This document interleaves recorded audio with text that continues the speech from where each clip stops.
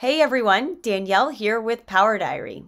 In this brief tutorial, I'm going to walk you through how to easily access Power Diary from your mobile device or tablet. So grab your nearest device and let's get started. The first thing you're going to want to do is get on your mobile device or tablet and go to your main search browser. In this case, I have an iPhone, so I'm going to go ahead and use Safari. I open it up and I'm going to go into the navigation and put in Power Diary's web address. Now I'm on Power Diary's main website. Next, I'm going to click the drop down and go to Login, and I'll be taken to the login page. From here, I'm going to go and put my login information, which I already have it saved, and I'm going to log in.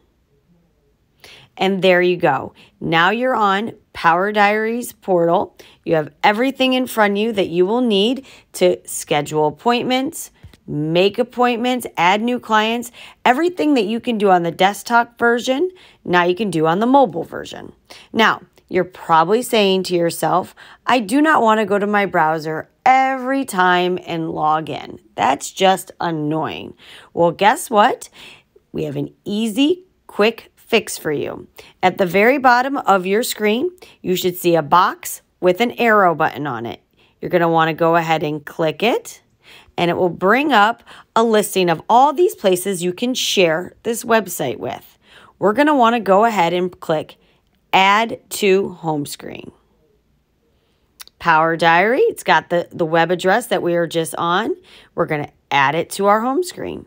And there you go. Now Power Diary is right there on your home screen amongst your other apps, ready for you to use quickly and easily.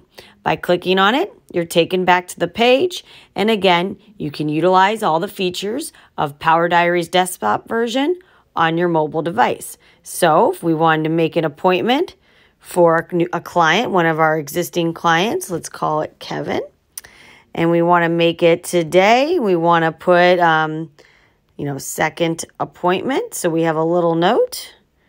Go ahead and do that. We can pick his service and save the appointment.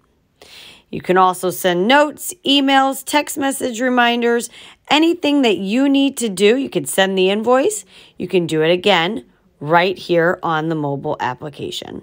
Then you just close. You're back to your dashboard. You see his appointment and you're ready to go. So I hope this tutorial was nice, quick, and easy for you.